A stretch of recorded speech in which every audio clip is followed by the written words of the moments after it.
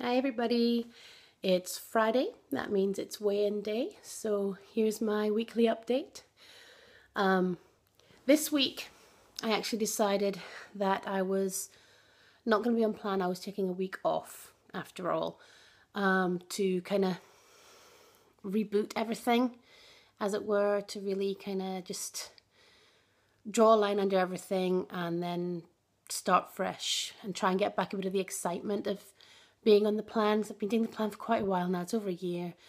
And you know that feeling when you've been doing something for ages and you lose sight of what you're doing and what you want to do. I thought I'm just going to take the week off because I was going out for a meal and going out for a night out. And I just thought, I'm just going to forget about it this week and just take a hit on the chin, whatever it is, and then start fresh. Which was kind of liberating in a way. But I seem to have done better than I thought. I must have still unconsciously been focusing on food optimizing because I had a surprise maintain, which has kind of given me a boost, to be honest, and has made me more determined to go back to my book and start from scratch and really read through the book like I did in the beginning and get excited about it again.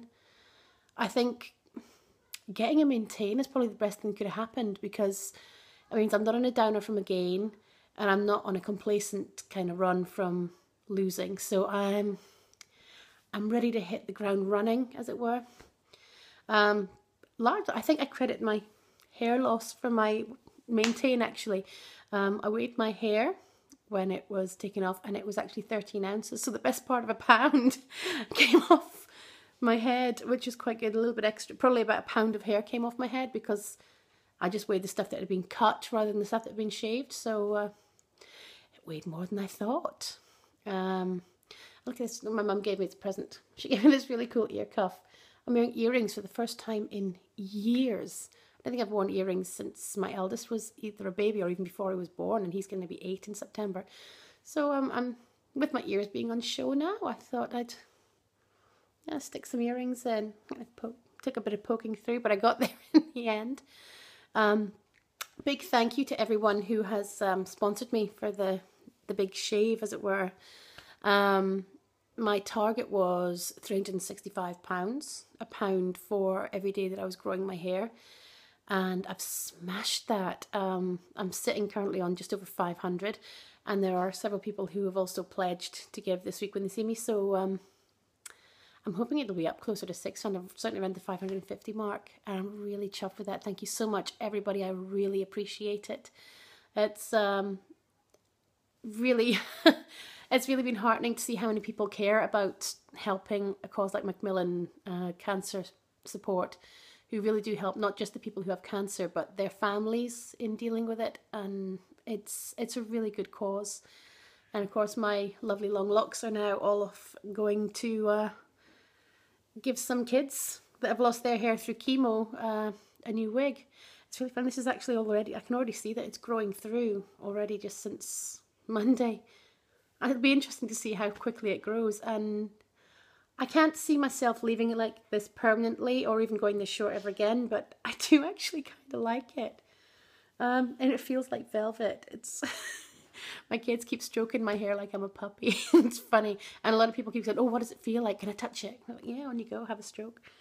It's really quite, it's odd being able to see my scalp, see all the white. Oh my God. Didn't realize how much white I had in my hair. Almost looks bald at that because of it.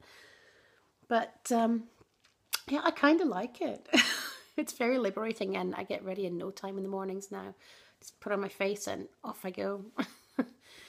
It feels really odd when it's raining though, because the rain just kind of fall, dip, dip, dip. I can really feel it, and then straight into my face because there's nothing to stop it. It's quite weird having rain all down my face. But yeah, it's good.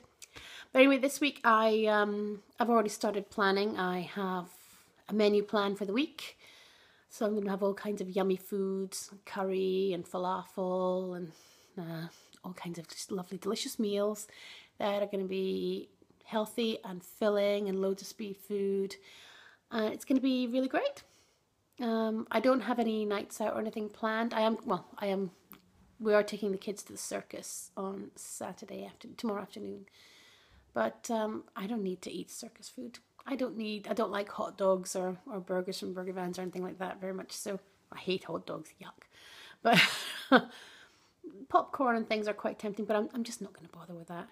Although candy floss is only 3.5 cents for a stick. How awesome is that? It's basically a pile of sugar, but it's only 3.5 cents.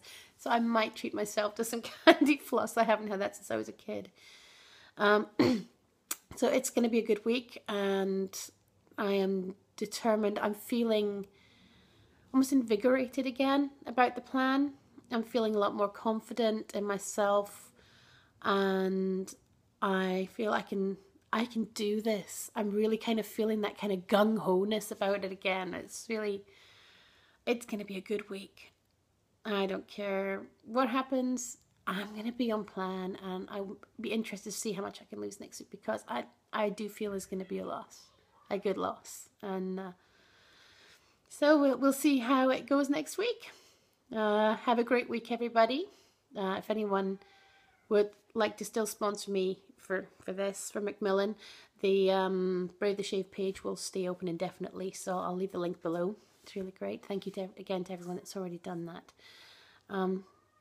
Yeah, have a great week, and I hope everyone has a great loss this week.